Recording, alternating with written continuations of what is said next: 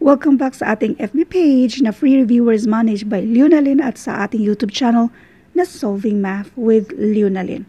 Now, dito na naman tayo sa number series at ito ay galing sa isa sa ating mga followers. Ilan ba to? 1, 2, 3, 4, 5. So, 5 number series. When it comes to number series, ito lang yung lagi niyong tandaan. Pattern. So, ano ba yung pattern dito? So, yan yung tanong. Ano kaya yung mga patterns na nandito? Paano ba maging expert sa paghanap sa pattern when it comes to number series? Practice lang ng practice. Para in that way, mas matutunan nyo kung ano pa yung mga iba't ibang klaseng mga pattern. Kasi marami yan siya, as in sobrang dami. Now, let's do number 1. Yung mga nasa given dito ay halos magkapareho lang, pataas, pababa. Bali, magkadikit lang yung mga numbers. Kunin natin yung difference nila. 4 minus 2. Ganun na pagkuha natin ng difference. I-minus natin yung bigger number sa lesser number para makuha natin yung difference. So, 4 minus 2 and that is 2. So, ibig sabihin niya, nag-add tayo ng 2 sa 2 para maging 4. Ito naman, kunin natin ang difference, 4 minus 3, and that is 1. So, since going down na siya, ibig sabihin si 4, nag-minus tayo ng 1 para maging 3.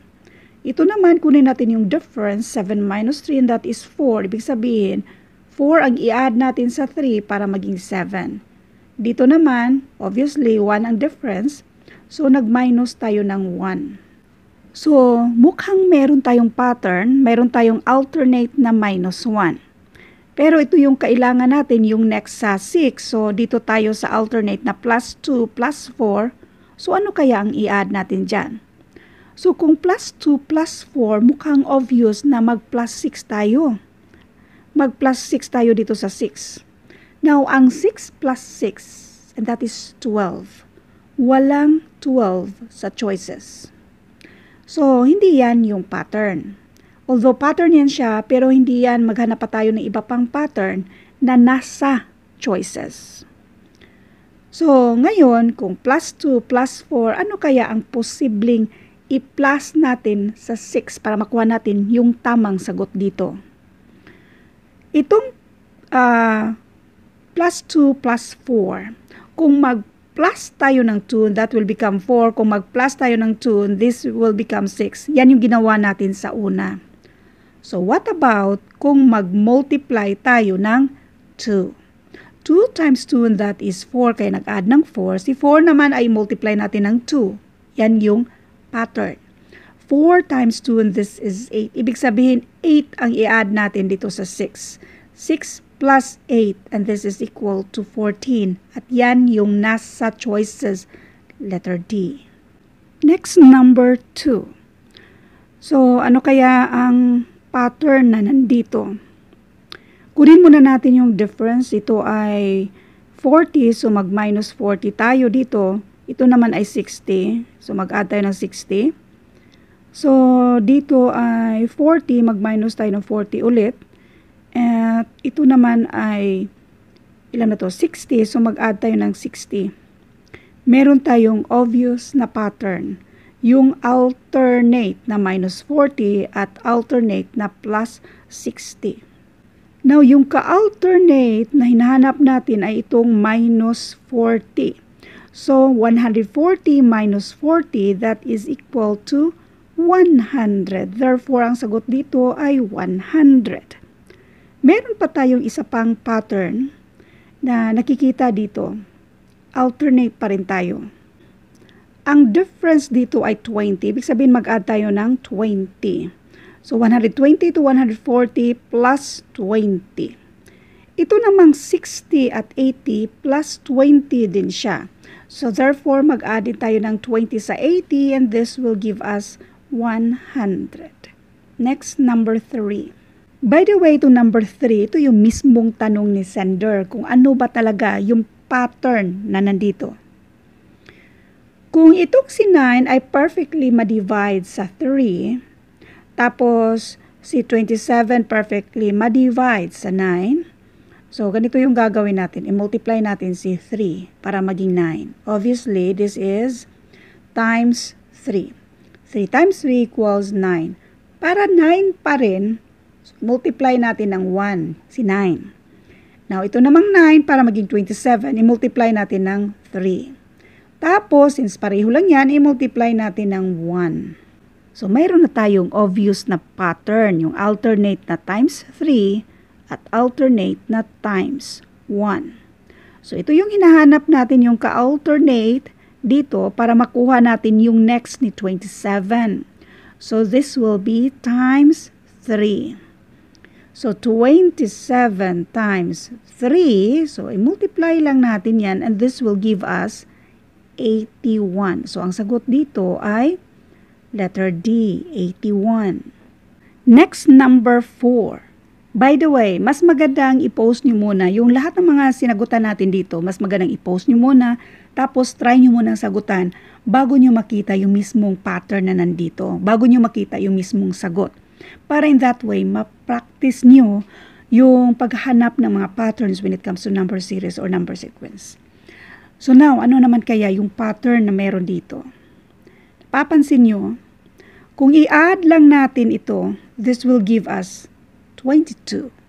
So, yung magkasunod ng mga numbers before that, so kung i-add din natin yan, 9 plus 22, that will give us 31. So, si 22 at si 31, kung i-add natin yan, that will give us 53. So, para makuha natin yung sagot, i-add lang natin yung dalawa. 31 plus 53, and this is equal to 84. So, ito na yung sagot, letter B. Next, number 5. Itong number 5, medyo mahirap ito. Pero may napansin na akong pattern na nandito. So, ito yung kagandahan when it comes to number series or kung tawagin natin itong number sequence, ay yung paghahanap ng pattern. Bali, para lang naglalaro ba tayo ba na i-guess natin kung ano kayang pattern ang meron dito. So, ito naman yung nakikita kong pattern dito. 2 times 2, that will give us 4, minus 1 equals 3. Obserbahan nyo yung pattern na nakita natin. So, magsimula tayo sa 3. 3 times 2 equals 6.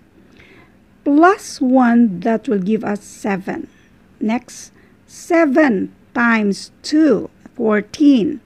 14 plus 3, and this is 17. So now si 17, i-multiply natin ng 2. This is 34. 34 plus 5 equals 39. So bali, kung nakikita nyo na mayroon tayong pattern dito na times 2, so ganun din ang gagawin natin sa next.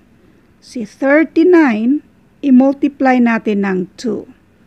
39 times 2, and this will give us 78. Bale, yan ay 78. Now, ang tanong, ilan kaya ang i-add natin sa 78? Itong nandito, -1 plus 1 plus 3 plus 5. Anong next? Bali, nag-add lang tayo ng 2. So, 5 plus 2, and that is 7. So, 78 plus 7, this is equal to 85. Kaya ang sagot dito ay 85. Wait lang, ma'am. Nasaan yung pattern dyan? Inagsimula ka naman sa minus 1. Minus 1. Si minus 1 plus 2. May utang kang isa, magbabayad ka ng dalawa, so positive 1. Kaya, positive 1. Positive 1 plus 2, and that will give us 3. Kaya, 3 yan siya. 3 plus 2, and that is 5. Kaya, 5 yan siya. 5 plus 2, and this is 7, kaya 7 yan siya, plus 2. Bali, yung mga difference sa mga numbers na nandito, yung ina-add natin ay plus 2. Now, thank you for watching and all I hope mayroon kayong naintindihan sa videong ito. Thank you and God bless.